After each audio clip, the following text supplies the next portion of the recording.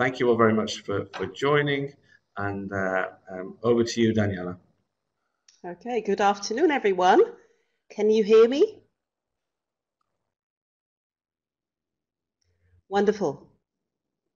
It's a pleasure to have so many on board, and we're going to be talking today about getting teenagers to speak and write, which I'm sure you all perhaps at some stage in your teaching careers have seen as a challenge, found as a challenge. I certainly have. And in this session, I'd like to have a look, first of all, at some of the changes in the new CFR companion volume, which has just come into place. And I'd like to particularly look at the productive skills. And then we'll be looking at some practical ideas on how we can encourage and motivate teenagers to speak and write in the classroom. So I'd like to first of all have a look at the productive skills in the CFR companion volume. And I'd like to have a brief look at the communicative language activities and strategies. So if we look at the traditional model of the 4 skills, of course, we have the receptive skills, the reading and listening skills, and then the traditional model also introduces the productive skills, which is speaking and writing. In the new CFR, the productive skills have an additional element, and the 4 skills, the traditional model, is replaced, and we have a lot of additions that are very valid. First of all, the traditional model is replaced by activities that are presented on the 4 modes of communication, and the 4 modes are reception, production, interaction, and mediation. And I personally believe that these descriptors for other communicative activities that have been added are also of great value. For example, we all know that in the recent years we have become more active online. So we have an active online interaction aspect descriptor, and other aspects or descriptors also include using telecommunications, expressing reactions to creative text and literature. And the productive skills in the CFR companion volume this year really capture the complex reality of communication. I believe they are closer to real life language use. So if we have a look at the communicative language activities and strategies at the 4 categories that I've just mentioned, obviously we're looking at the production and the new area, which is interaction. And of course, reception is all about understanding language produced by others. And then the production is simply producing speech or writing, and the interaction is more about written or spoken exchanges. So the receptive and productive skills traditional scheme is replaced by the spoken production and interaction, and also written production and interaction. And if we look specifically at what we mean by production, production includes both speaking and writing activities. And spoken production is one student or one person talking. It's not about communication, it's about producing long-term, which may involve perhaps a short description, maybe a description of a person or a description of a house.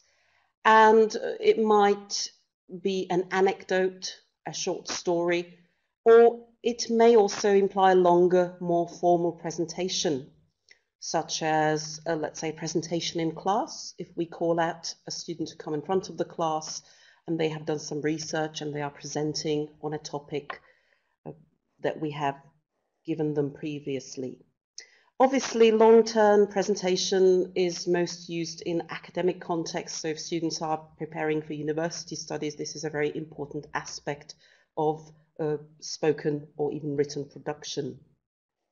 If we look at the CFR, at the new descriptors, if we look at the production activities that we see over here, I'd just like to highlight a couple of areas that we perhaps do in class. which is describing experience, and creative writing, such as writing stories, etc. Looking at the other area, interaction, compared to production, interaction is considered to be, spoken interaction is considered to be the origin of language.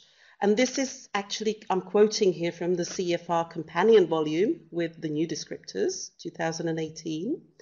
And here we have very, very important areas such as interpersonal interaction, collaborative and transactional functions. Looking at this interactive aspect of communication, one of the things that I'm sure you will agree with me is that interaction is also fundamental in learning. So if learners are communicating in class, perhaps recycling vocabulary, sharing ideas, etc., we know that this is something that we do on a daily basis in day-to-day teaching. And the new CFR really reflects the scales for interaction strategies because it continues aspects such as turn-taking, cooperating or collaborative strategies, and asking for clarification. So looking at what this means in the graph that we have over here, or the chart over here, the interaction activities are, again, something that we do in day-to-day teaching, and I'd like to just highlight 2 or 3 here. First of all, conversation, something that we do perhaps throughout a session. Informal discussion. Again, we would ask students, how was your weekend? Or we would go on to more deeper subjects such as, what is your opinion on something? In the written interaction, I'd like to highlight again something that we commonly use in the classroom and we develop in the writing activities, and that is, for example, notes, messages, etc. And the new aspect of the Common European Framework, of course, is online communication. So this would very much go in line with the notes, messages and forms in the interaction activities, where this is a kind of new aspect added to it. What does that mean for us as teachers? Well, I think the name of the session itself summarizes what the practical applications of the CFR or the new addition to the CFR are. In a way, it is getting teenagers to speak and write. Basically, it's about producing language, whether it is production or whether it is in an interactive environment, such as a dialogue between pairs or groups, etc. So I'm sure that you have at times seen your students looking a little bit like this, where perhaps we think as teachers that we have a wonderful idea for a story. Our minds are full of ideas, but our students are either bored, demotivated, or simply have no ideas. And maybe we as teachers might be asking ourselves, perhaps feeling even desperate. And the question, of course, is how can I help them? How can I help my learners to speak and write? How can I help my learners to be accurate and to be fluent in the productive skills? I'd like to now have a look at some practical ideas that you can apply in the classroom. And the first area I'd like to look at is personalization. So if we have a look at a page from a course that you might be familiar with, which is Gateway 2nd edition, you can see that we have a unit here, Unit 2, and the name of the unit is 9 to 5. And here we're looking at introducing some new vocabulary. The vocabulary that we're introducing is to do with jobs and work conditions and responsibilities. As you can see in the bottom part of the page, we have a list of jobs in a box. And what we would do with this activity or with this part of the unit As part of introducing new language, we're looking at topical vocabulary, we are introducing the words, and we're also developing language from simple words to, let's say, expressions, idiomatic expressions, phrasal verbs, and any kind of practical language to do with this topic. What the unit then presents is an activity where we are developing learners' speaking. And if you have a look at this particular activity, the label for this task is negotiating and collaborating.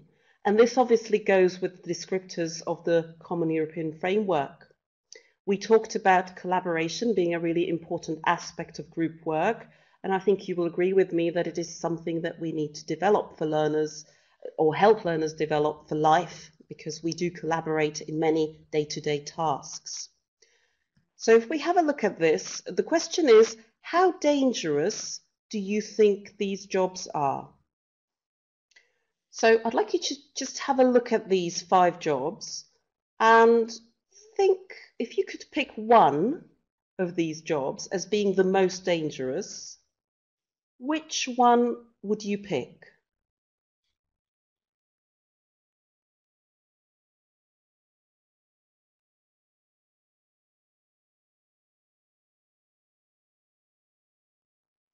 Okay, I can see some responses. Firefighter, firefighter, and I think that's the only job that you're coming up with. Interesting, we have pilot here as well.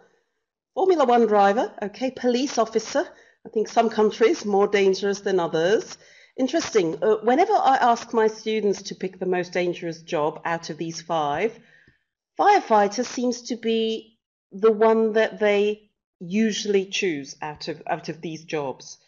Interestingly, I have a friend in England called Mark, and he's a firefighter. So one day I asked Mark whether he thought his job was dangerous. And his response was, "Danny, are you joking? All we do is rescue cats." So this is a little joke. That's, we have a lot of pets in England, and firefighters really do rescue a lot of animals. So what we're looking at here with our students is we're looking at a very general speaking task where they are discussing together in groups. If we have a look at that, they are negotiating and collaborating. And the part where we are developing their speaking is as part of discussion or through discussion. So what the students do is they discuss the question in pairs or groups, and then they perhaps decide which the most dangerous job is.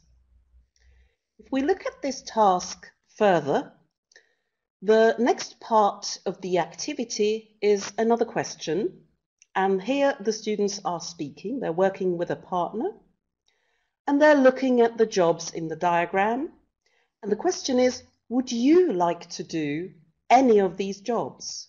Why or why not? And if we think of this, we're going on from very general discussion and collaboration to personalization, where the students are reflecting on what they would prefer to do or not to do. And I have an idea for you that you can use if you want to work with personalization. I believe that this is a very important aspect of teaching where students become more motivated when it is meaningful for them in terms of personalization, in terms of personal experience, in terms of personal opinions, etc. So if we have a look at this question again, as you can see, we have a frame here with some boxes, and we are looking at the same question, which is, would you like to do any of these jobs? And what I ask my learners to do is to look at pictures of jobs that perhaps are reflected in the book. So we're doing a little bit of recycling of topical vocabulary. And what I ask my students to do, let's say I show them a picture of a firefighter, which is the job that we had on the previous slide, and then I ask students to write the job into the frame according to their personal preference. So, for example, the best job would be in the inner frame. So if they want to be a firefighter, or they believe that this is a good job for them, then they would put that near the center or the inner frame. And then let's take another job. We have construction worker. Perhaps this is a job that the student that is writing these jobs into the frame would really not like to do. Then they will write construction worker in the outer frame. The really important aspect of this is that they do not say the words, they look at the pictures and they recycle the vocabulary for themselves.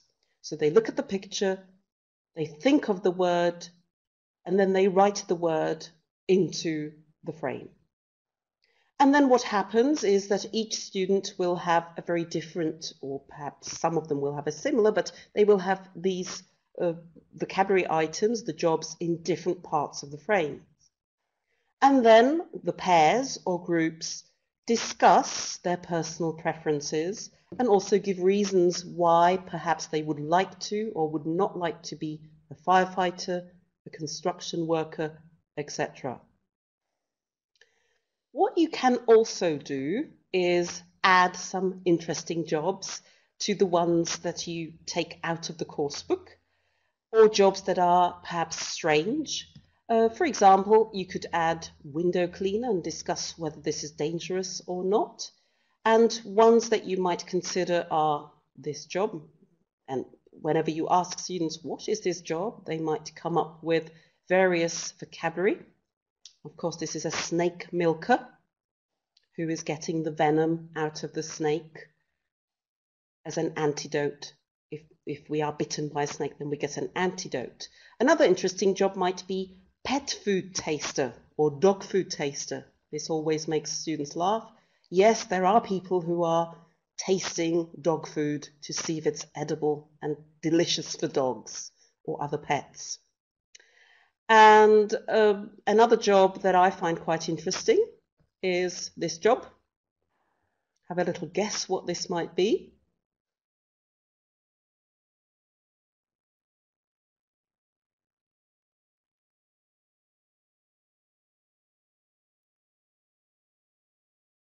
No idea. Okay. Diver. Yes, it is a diver. And if you look at what he's holding in his hand, they're not eggs, but they're golf balls. Very good. Somebody's saying, Olga's saying golf balls diver. Can be. Or the official term is golf ball collector, but diver is also acceptable. And again, this is a motivational aspect, bringing in some interesting jobs alongside the jobs that we are recycling from the course book. Okay, I'd like you to perhaps consider how we could use this grid for other topics, other questions. What could students be thinking about in terms of vocabulary topics? Putting something in the center or in the inner box and something on the outer areas. Can you perhaps think of other topics that we could use this activity for? Food, wonderful.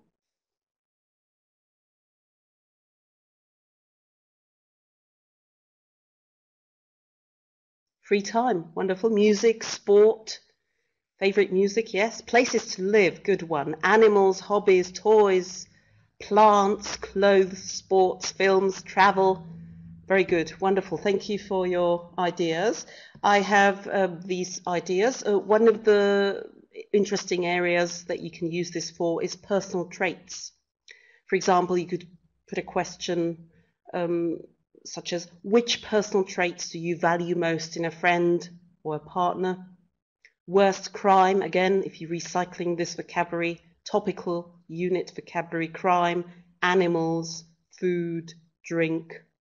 Or you could make it really personal and culturally relevant, for example, most interesting sites in your city, etc.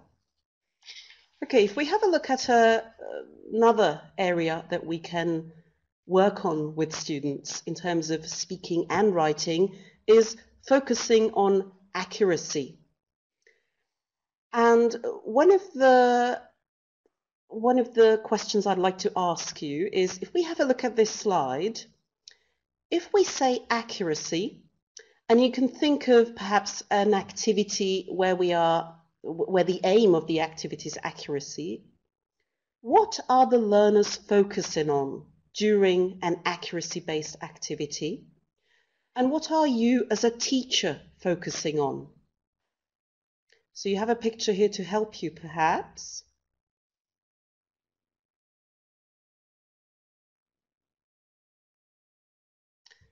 Okay, good. Mistakes is one of the answers, I can see. The right word, errors, wonderful. Correct, okay. Wonderful, thank you for your input. Yes, what the learner is focusing on is the correct use of language.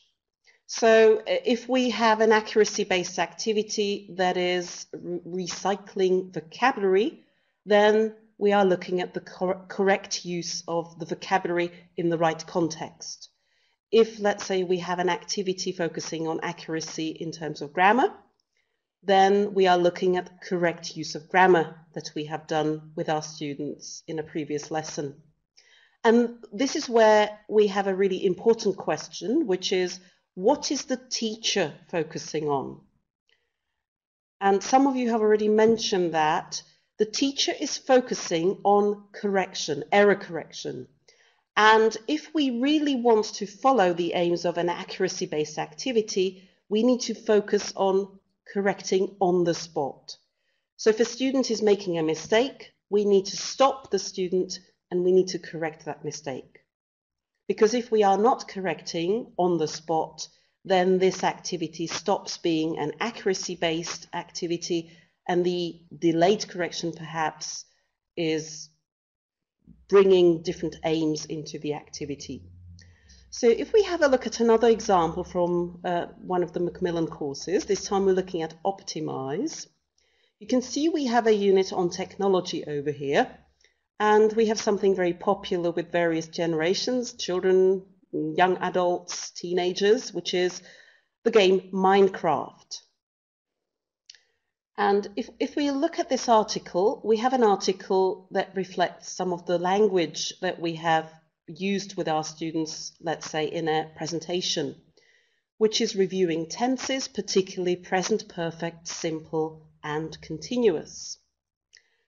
And if we have a look at this activity, we have introduced this new language, and we are perhaps looking at present perfect for life experience. Once we have introduced this grammar, we might be looking at correcting on the spot. So let's imagine the students are recycling this language and we have an activity focusing on accuracy.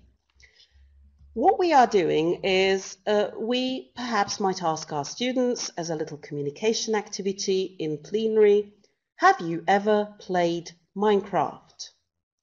And what we might do is ask one of our learners in the classroom, and the learner, a boy, perhaps a teenage student, might say, I never played Minecraft. As a teacher, I know he has made a mistake, so what I do is I correct him and I say, you have never played Minecraft. And his response is, yes, I never played Minecraft. So I repeat again, I correct him again, and I say, you mean you have never played Minecraft? And he says, no, I've never played Minecraft. As you can see, what the student is doing, he is doing too many things at the same time.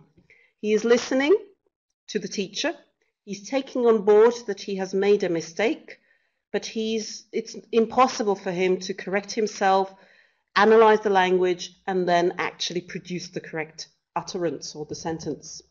So what we can rethink is, if I look back at this slide, you can see that we call this the recast error correction.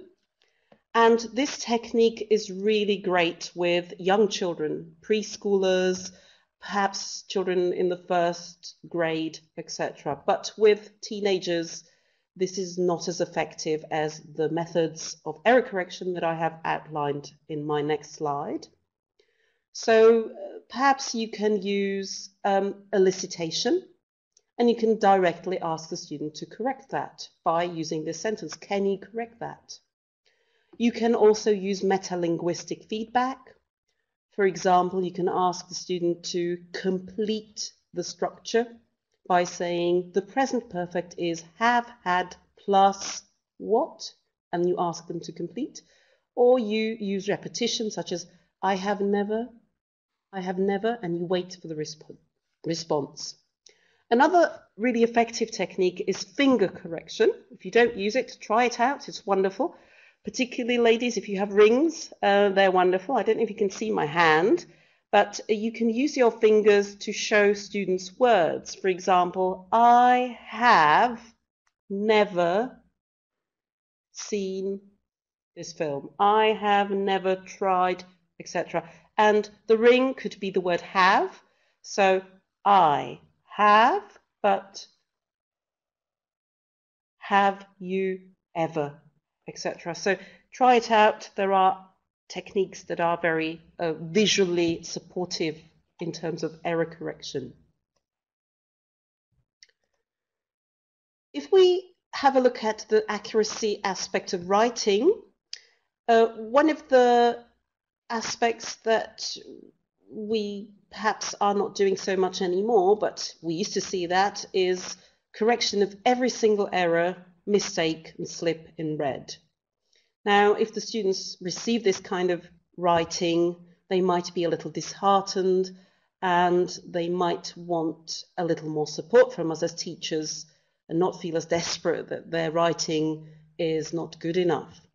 So what I suggest is if we have a piece of writing, we might perhaps not correct every single mistake, but really focus on the main mistakes that are relevant to the unit that we are working on, currently working on. So if we have a look at this piece of writing, you might underline using two colors. I use, for example, instead of red, orange or pink, and green. And I think you might already know what I mean by green. Green is a very positive color. And I also use these smiley faces where I show the learners what they should be careful about, which is the orange color. And I also tell them what they have done well.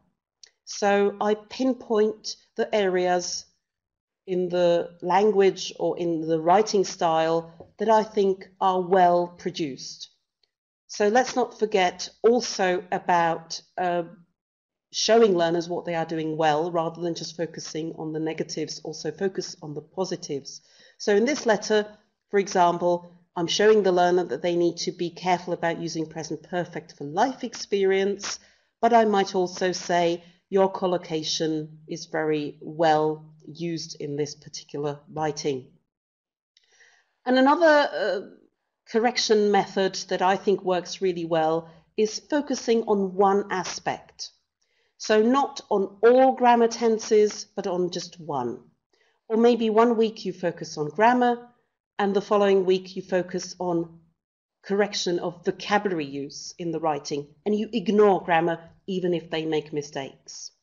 What I sometimes do with students is I put up a chart in the classroom and I actually write in the chart on the wall what the error correction focus of this week is, so that they are aware of what we are working on. Let's have a look at an idea here.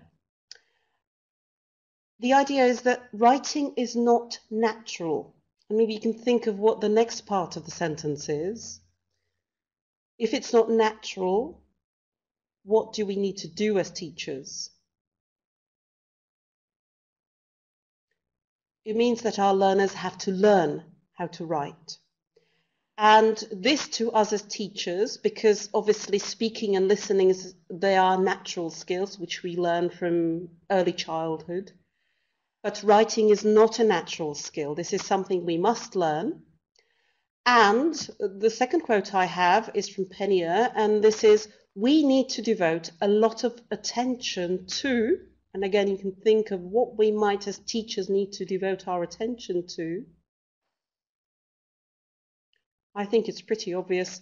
It's about teaching writing. So even though we might be using writing less in real life than the other skills, in this case perhaps speaking, we actually need to devote much more time to teaching writing than, let's say, teaching speaking, if we want our learners to produce good results in terms of accuracy and also fluency. So if we look at developing writing, we have a story here, as you can see. And in this story, we have pictures. It's a picture story. Stories is something that we develop with learners. And if we look at this particular activity, this is again from Gateway. And I think this is a really nice activity. It's very motivating for learners to do this, particularly if you give them a time limit of, let's say, 1 minute. So the task for the learners here is, look at this sentence, and the sentence is, a woman was writing. And the task here for the learners is to look at the picture and expand the sentence by adding words to describe the scene in more detail. So you ask students to have a look at the sentence, you give them 1 minute, and they produce a sentence. Then you can make it competitive. We all know that teenagers love competition. And you might say, who can write more words or the most words? And then they count the words and perhaps they come up with this sentence. It was in the middle of a cold winter and a bright young woman was sitting quietly at home writing her very first novel. Well, what is really important here is that we don't just look at producing more words, we also specifically look at how we have expanded this sentence. So the question for students is, what types of words have been added to the sentence? And we are also looking at, why is the sentence more interesting? I think we have all had students produce very poor writing, even if their spoken production is wonderful, or maybe their passive knowledge of vocabulary and grammar is really extensive, but still they write stories such as, it was very cold and very dark and I was very tired. The morning was very boring. And you count the words very and really, and let's say in one piece of writing you have 26 reallys and 10 veries. And of course, the potential is not fulfilled. So what we do with students, and this is what Gateway suggests, we have a writing bank here, and as you can see, we have suggestions on how we can make stories more interesting, such as adding adjectives and adverbs, or using a variety of past tenses, or using words and expressions of time and sequence. So we don't just ask students to do the task, we ask learners to reflect on why and how the writing is more accurate, more interesting, and more advanced in this case. We're moving on from accuracy to fluency now. And one of the things, whilst working with teachers, one of the things that repeatedly comes up in question time is, how can I promote fluency, and particularly how can I assess fluency? How can what should I look at when I'm teaching fluency? And what should I look at when I'm assessing fluency? Because it's very easy to correct a learner if they make a grammatical mistake, either in speaking or writing, but it's very difficult to teach them how to be fluent and to tell them how they can improve in terms of fluency. So I'd like to look at the same task as we looked at in accuracy, which is, again, asking you a question. If we are doing an activity, whether it's a spoken or written activity, and our focus and the learner's focus of this task is fluency. So the aim is fluency. What are the learners focusing on? And what am I as a teacher focusing on? Again, can you reflect on this question, please?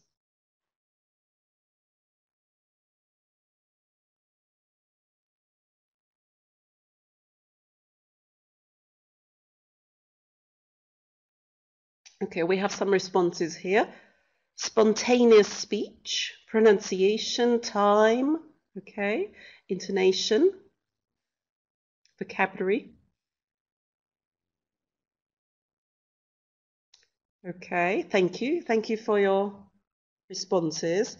Let's have a look at that. So if we're looking at fluency, we talked about accuracy being based around language. So anything to do with vocabulary, grammar, pronunciation, spelling, if we are focusing on that, we are focusing on accuracy. So what are actually learners focusing on if we are looking at a fluency-based task? Well, the actual focus of a fluency task is communication. And the aim for the students is to say something where the message is understood, or write something where the message is understood.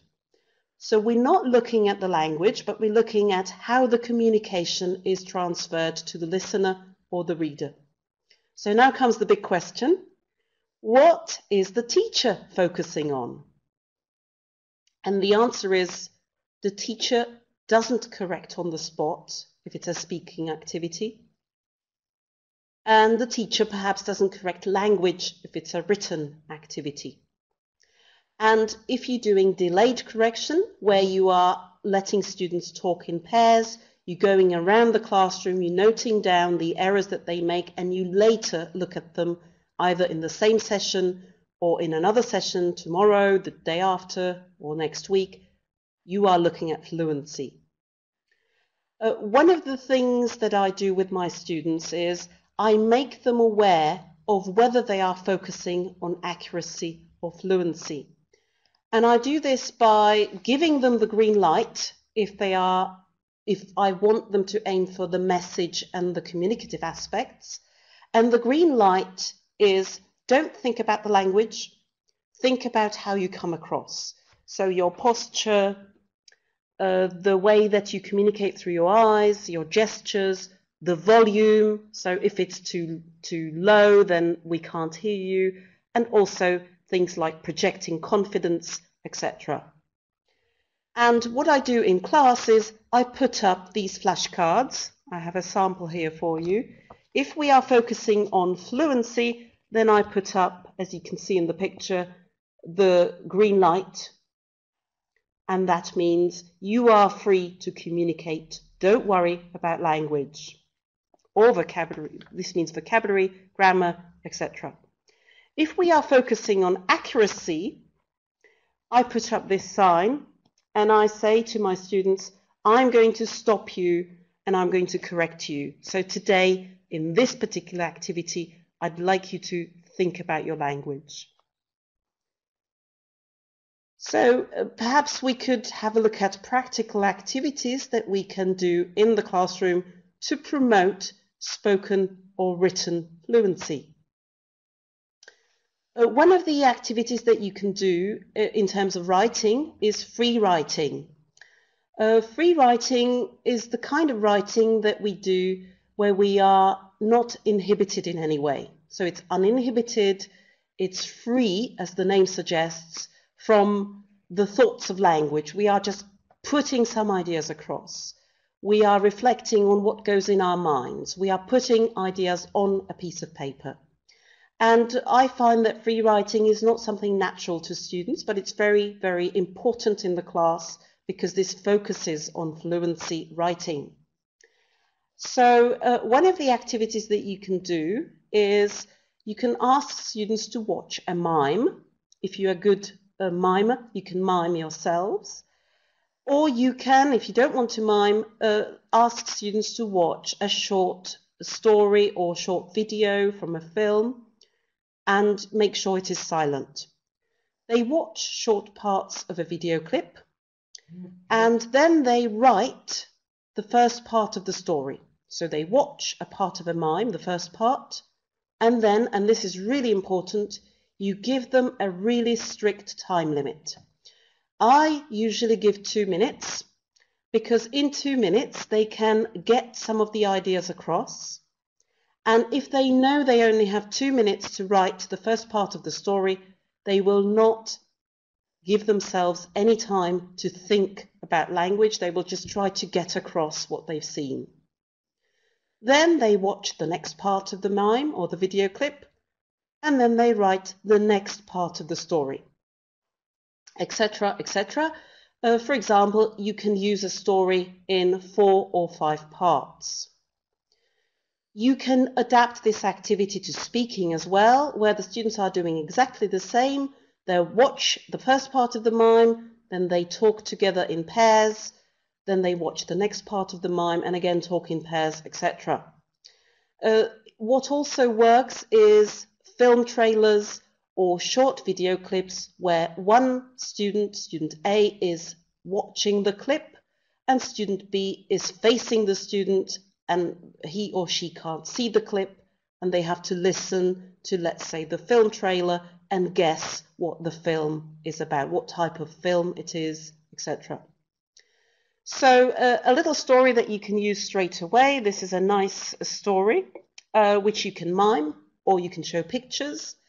You can mime getting up in the morning, getting into a boat, getting some oars into the boat. You might have a basket as well. And what is really important, you get a fishing rod and you load your boat. And then you are rowing on the boat and you are rowing and it's very hot. So you demonstrate how hot you are and the sun is shining and you are fishing and you're really bored. So you reach into the water, you put your hands in the water and you try to sprinkle your face with a little bit of water, and what happens is you lose a ring. Okay, it falls into the water. The next part of the story is you catch a really large fish. The fish is huge, you row back to the shore and you open a fire because you want to cook the fish, and as you cut the fish open, the ring falls out of the fish. So you're very happy, you have a lovely bit of dinner, and of course you have found your ring. So we can perhaps finish off with a few ideas on how to encourage learners to use newly learnt language. I'm sure that you will agree with me, this is one of the most difficult aspects of teaching, getting students to use the language that we have produced, or that we have introduced. So one of the memories that I have was from a lesson where I was teaching the difference between the future aspect of going to and will. We were looking at the difference between decision now and decision in the past. The lesson went really well, and at the end of the lesson, the two learners were talking together, and of course their sentence was, "Oh, you go to lunch now?" And of course, as a teacher, I was desperate because I could see that no production happened, even though the learners participated very well in the session. So I have a picture here which I think represents something very common. This happens in our own language as well as in another language that we are learning. So if your learners have a large gap between their receptive skills and productive skills, this is normal. But the gap really widens at level B1 and B2. And we often talk about the intermediate or upper intermediate plateau, where the students stagnate and they have good receptive skills, but their production is much lower in level than their receptive skills. So if I have a look, I will just give you a couple of ideas how you can really push learners to produce the language. And we have another idea here. We have language, introducing language. We're looking at grammar here. And the area that we have introduced is modal verbs. speculation, deduction, possibility, and probability. So what we really want our students to do is, if we look at a tasking gateway here, if you look at the bottom parts of the page, we have some interesting pictures. You might think, what are these pictures? Well, the whole task is involved around these pictures, where we ask learners to look at these things and speculate about what they think they may, must, or can't be. What we really want is, when students have a look at a picture, is for our student to produce actively in speaking the language that we have introduced. We want the student to say, oh, I think it may be a part of a computer. It can't be edible.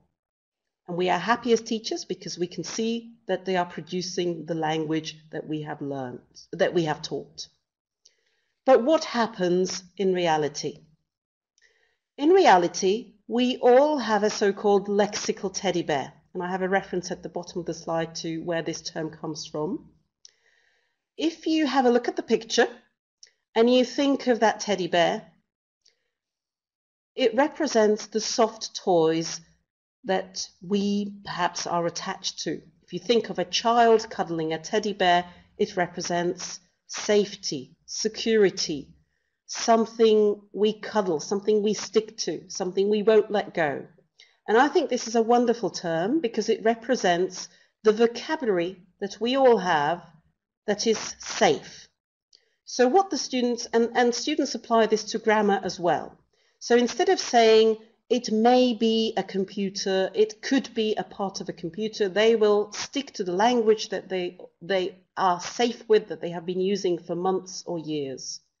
And they will say things like, it's a part of a computer, or we can't eat it.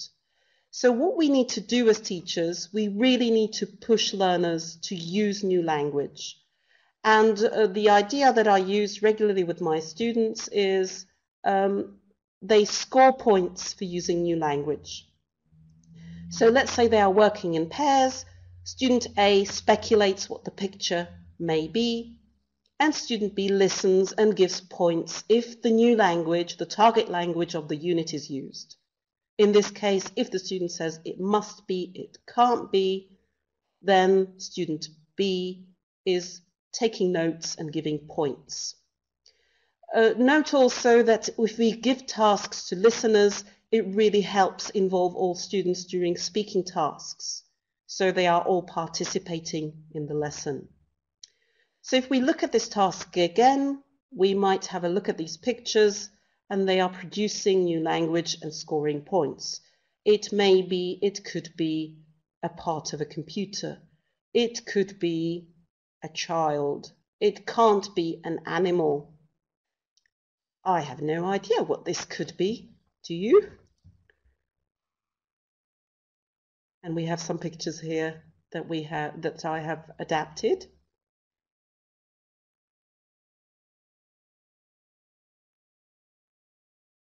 Wonderful. Someone's saying money. Wonderful. Okay, so last idea that I'd like to mention is you can also use this scoring system in your correction of their writing. So you can award new language use in productive skills. So if your students have a writing task where they have a story to write, as you can see, we have different words here that we want our students to use. Maybe they're writing a story of Larry, the guy who tied himself to a chair and tied lots of balloons to a chair, a Larry Waters story. What I do as a teacher is I award my students. I give 1 point for each verb that they use in the story in italics, and 5 points for each of the verb in bold used in the story. And the verbs in bold are the verbs that I have introduced in this lesson. So I'm trying to force my students, push my students to use new language and be risk takers.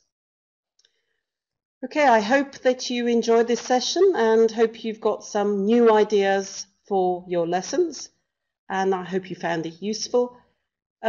I think we can have a look at some questions and answers. If you have any questions or comments, I'm happy to answer them. Thank you. Thank you for your attention. Hi, Daniela. Hi, everybody. Hello, Thank Mike. you so much, Daniela. That was a wonderful session. I've got my green pen. And I've got my Wonderful. Good.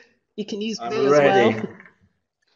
I just don't have any students, so maybe some of the participants will happily have me in their schools to do a lesson. Is that okay with you, participants? So we had lots and lots of enthusiastic comments during the session, Daniela. I think these practical ideas have gone down very well. I remember I saw one comment that said, "Great, I'm going to use this tomorrow in the classroom." So Wonderful. I'm very pleased to hear that. That's what I would like you to do. Wonderful. Try them out. I've tried them out. Some people are asking about the certificate, and that is available now for you to download directly from this platform. So you just need to click on the link and download that. We have recorded this session, and we will make it available on the macmillanenglish.com site and also on our YouTube site. So I expect that will go up in the next couple of days. And does anybody have any questions for Daniela before we go?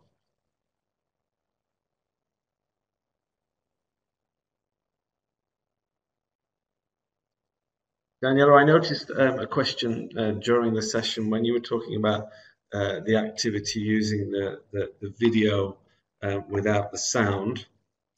The question was, how Yes. much vocabulary support do you suggest giving students before doing this task? I think it really depends what the focus of the activity is.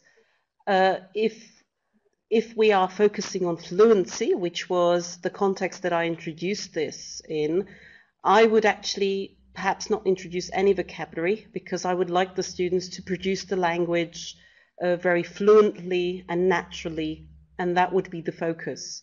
So describe the video and what is happening in any language available to you instantaneously. And again, giving a time limit for that really helps, because I think one of the challenges that we face as teachers is that we focus a lot on accuracy, but we perhaps don't give our students a chance or an opportunity to really focus on the fluency aspect of speaking or even writing, and that is to simply freely express themselves. But I think it was a great activity, a great tip. Anybody, any more questions for Daniela? So David, if I remember rightly, David is in York. How long would you suggest for the mime activity? Okay, as I mentioned, I would probably go with about 4 or 5 sections or segments of the story. So if you think of the story of the fish and the ring going on the boat, I would divide it into 5 short parts. And if we think of the actual writing time, if we're giving 2 minutes for each of the sections, then the students are actively writing for 10 minutes. So the mime would take, let's say, 1 minute, and then they'd be writing for a couple of minutes.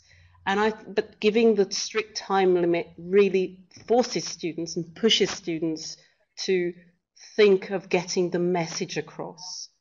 And this is particularly useful for learners who are too accuracy obsessed, even, who really don't want to speak or don't want to write unless their production of language is perfect. So this is a good method to use with giving a little more freedom to students. So the whole activity would perhaps take 15 minutes. It says thank you. And a question, I've lost the question, but how many pictures can we just...